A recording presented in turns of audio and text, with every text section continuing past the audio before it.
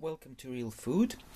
I hope everybody's feeling great and not suffering any consequences of recent pandemic or lockdowns.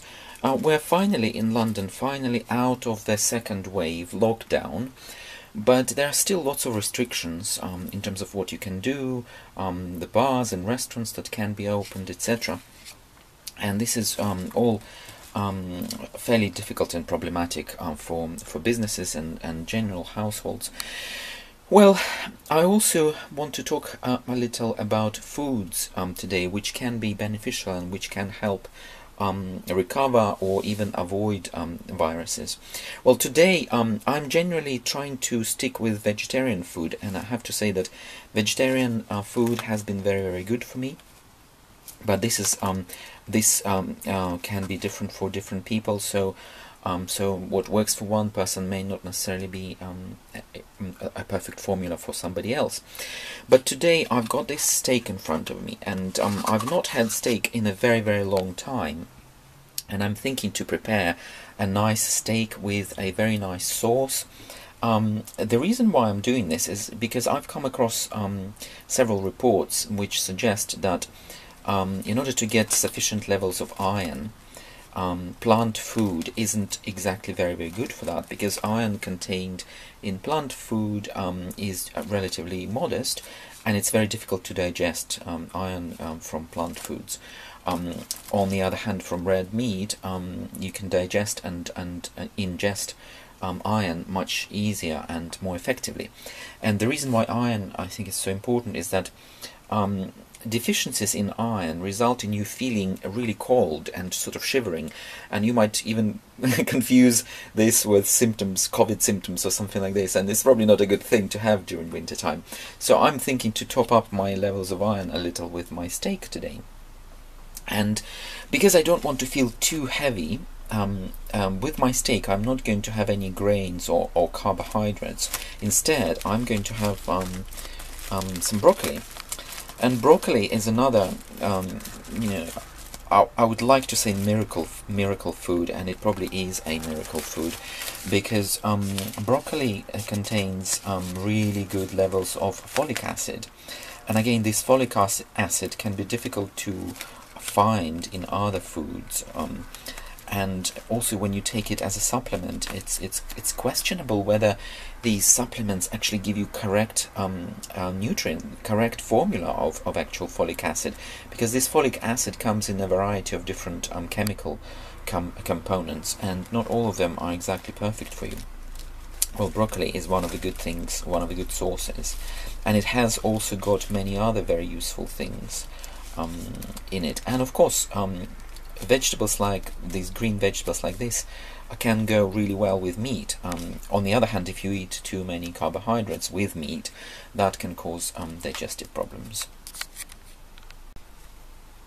So I am trying to make this steak as healthy as possible and combine it with this healthy dose of broccoli. And with broccoli, I'm not going to heavily process it, I'm not going to heavily cook it. All I'm going to do, I'm going to gently steam my broccoli. I'm going to cut these florets and I'm going to steam them, and I'm going to season them maybe with pepper and a little bit of salt. With steak, I'm going to take a little longer to cook it. I'm going to grill it or fry it lightly, and I'm going to cheat a little. Instead of making my own sauce, I will share this Sainsbury's. It's one of the supermarkets in Britain, one of the larger supermarkets. They've got this amazing porcini and portobello mushroom sauce. I tried its ready-made sauce, and I tried this sauce before, and I can tell you this is a really amazing, very tasty mushroom sauce.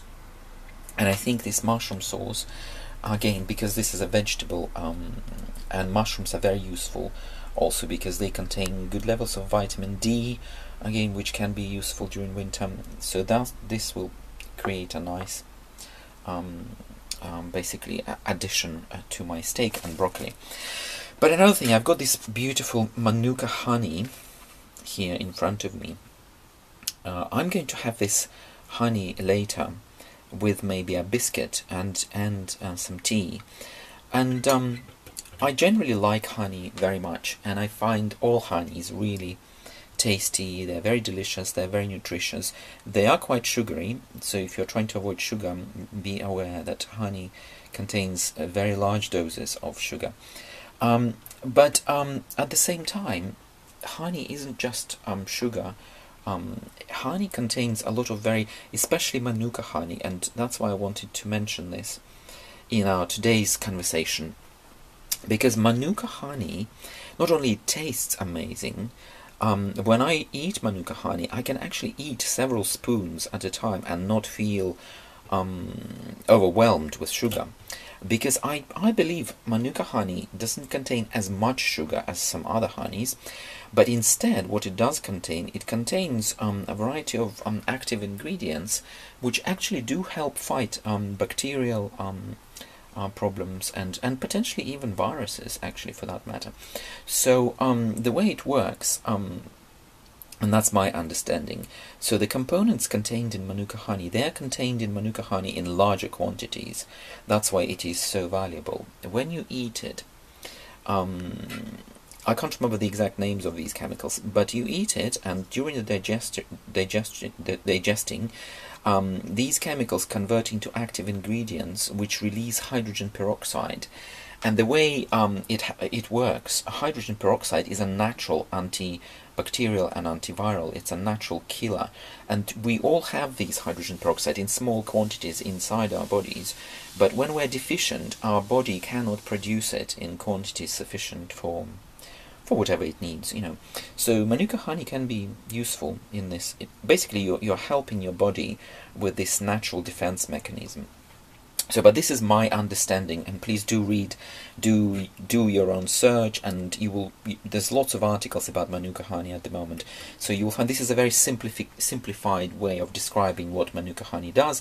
And also I will mention that those active ingredients contained in Manuka honey, they're also contained in other honeys, but not always in such large quantities.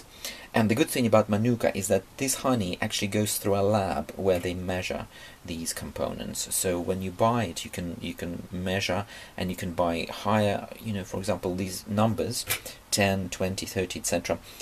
You can get higher levels of these components by buying these measurements in higher numbers. So we've been chatting for a while now, and I'm feeling hungry now. So what I'm going to do, I'm going to unpack my steak, and I'm going to lightly grill it, lightly fry it in a little bit of olive oil. I was thinking maybe to use some bacon also with it, but I'm just going to keep it as is, because this is a mature steak. It has been matured, it was saying on the packet, for 21 days. It's a fairly large steak. I might just save some of it, but I'm going to cook all of it. And I'm thinking maybe I should add some garlic, because that will work really well with my broccoli and with my mushrooms. So mushrooms, broccoli, this steak, and some garlic. I think that will work. That will create a perfect wintry, antibacterial, anti-COVID meal. If I can describe it this way. Well, that's the intention at the very least. And I hope you can also make something as delicious yourself, and perhaps share. Do share some of your tips and what you think could work as a good anti-COVID, anti-flu, antibacterial meal. I would love to know, and I would definitely try and cook it myself. So my steak is now on heat, and I'm just going to show you my garlic. And I think this is fresh garlic. I bought it fresh, and I'm going to chop it gently, and I'm going to add it to my frying pan, and this will serve as an additional flavor and strengthening medicine, basically, against COVID and against colds and flus.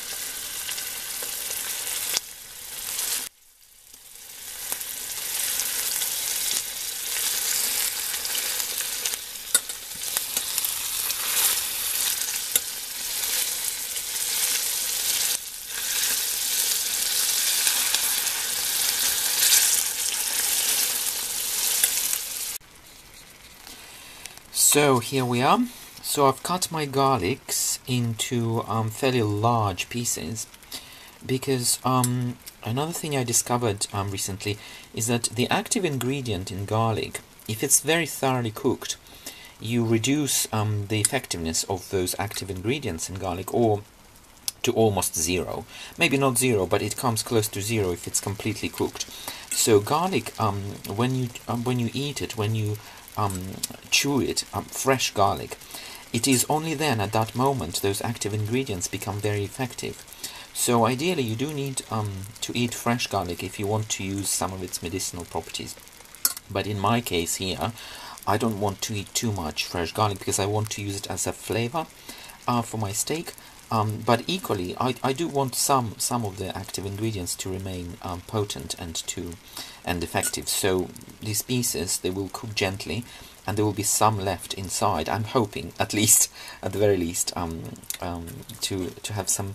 So I'm going to also cook it thoroughly, because the interesting thing is, you know, many of the viruses we're talking about, like Corona, COVID, etc., they are also widespread among animals. So when you don't cook your meat or other ingredients thoroughly, there's a small risk that you will actually ingest large enough quantity to also get sick.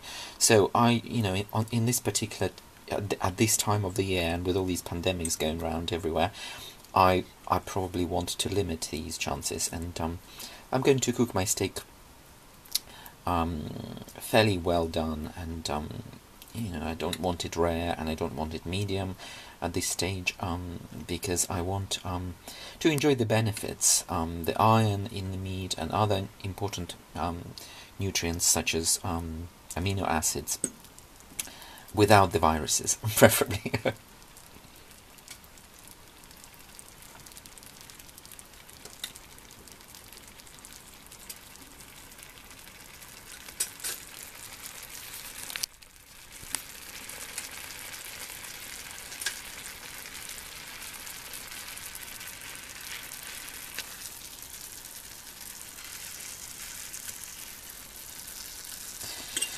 And at some point I will also add some of my mushroom sauce. I will add some of it directly into the frying pan and cook a little longer in that sauce. So all these flavors, such as garlic, mushrooms and steak, they will infuse each other, and they will make a very delicious winter antiviral meal.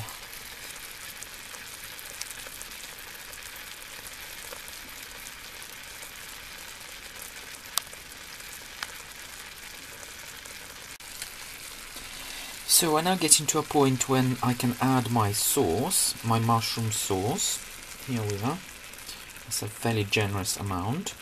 I think that should be enough, and the bottle is quite large, so I'm going to keep half for another occasion. And now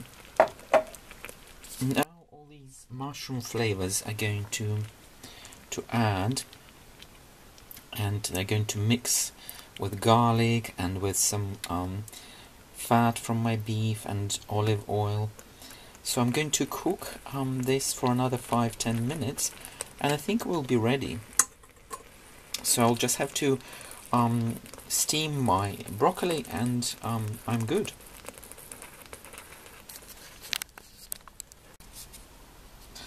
So this is my broccoli now.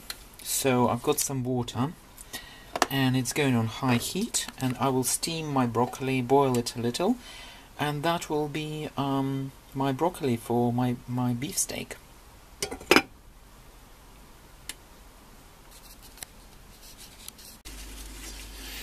So my broccoli is beginning to look softer, and I will cook it for another 5 minutes or so, and it will be ready. And so is my beefsteak. So on this happy note, let me wish you bon appetit, and that you will also come up with your own antiviral, anti-COVID dishes, and hopefully you will share them, and I can also try and cook some of your antiviral dishes. Okay, let me wish you bon appetit once again, and I'll chat to you again in another video.